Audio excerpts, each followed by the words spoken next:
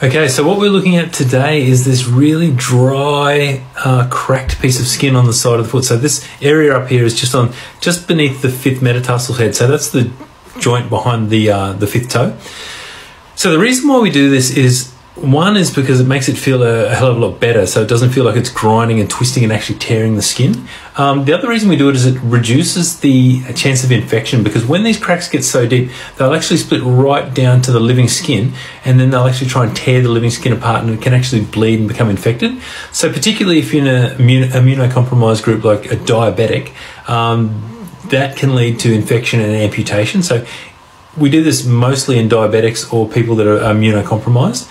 So what we do is we remove all the hard skin, try and get down to the bottom of the cracks as best we can. We can't always get all of the crack out in one go, so quite often we might follow this up in 3 weeks of after using a urea moisturizer, so we can actually remove the remaining skin in that crack.